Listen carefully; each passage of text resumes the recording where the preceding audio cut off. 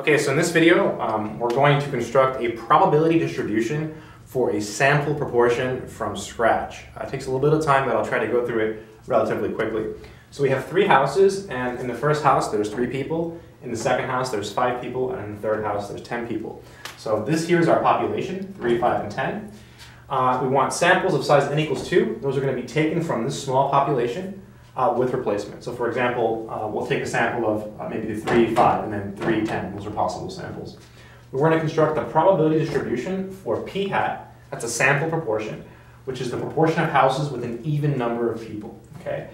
So the first thing you want to do, so solution, is realize how many possible samples there are. Well, we're taking samples of size n equals 2. So this is the first thing we're taking. This is the second thing we're taking.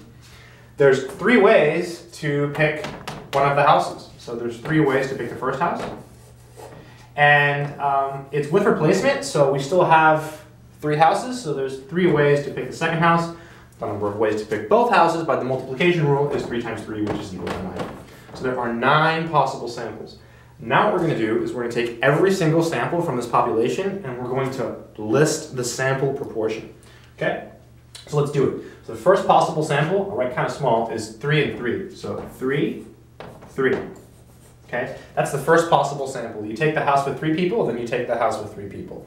Then you have to ask yourself, okay, p hat is the proportion of houses with an even number of people. Well, how many even numbers do we have here? 0. So there are 0 even numbers out of 2 houses. So we get 0. So that's p hat. There are 0 even numbers out of 2 numbers, so you get 0. Let's do the next one, 3 and 5. If you do 3 and 5, well, again, there are 0 even numbers out of 2 numbers, so you get 0. What about 3 and 10? If you do 3 and 10, well, there's 1 even number out of 2 numbers, so you get 0.5. See, so 3, 3, 3, 5, 3, 10. So here there are 0 even numbers out of 2 numbers, so 0, right? It's the proportion of even numbers. 0 even numbers out of 2 numbers, so 0. 1 even number, 10 is even, out of 2 numbers. Let's do it again.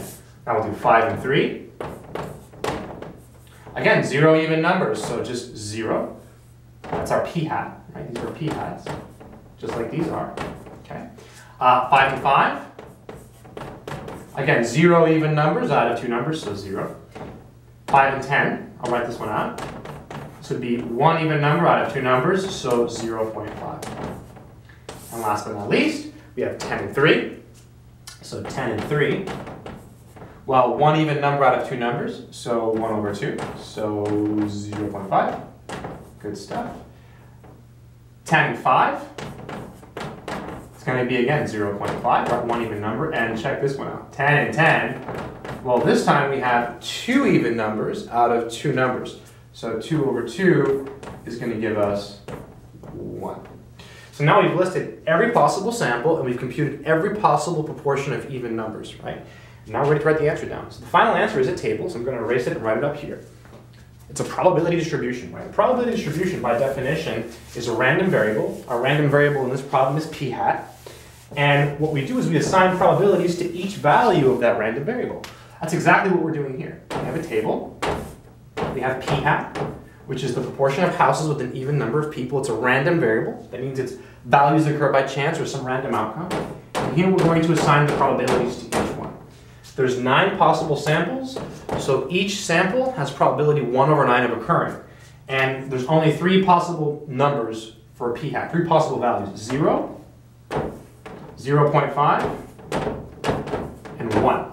So for 0, we have 1, 2, 3, 4 zeros. Each one has probability 1 over 9 of occurring. There's 4 of them, so we get 4 over 9. 0.5 looks like we have 1, 2, 3, 4.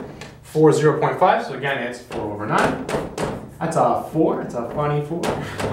And then the last one is 1, there's only 1 of them, so we get 1 over 9.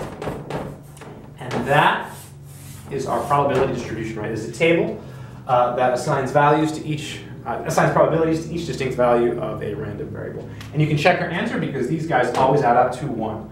4 plus 4 is 8, 8 plus 1 is 9, so you get 9 over 9, so it's 1. So I hope this video has helped. This takes a lot of practice to learn, so hopefully that made some sense.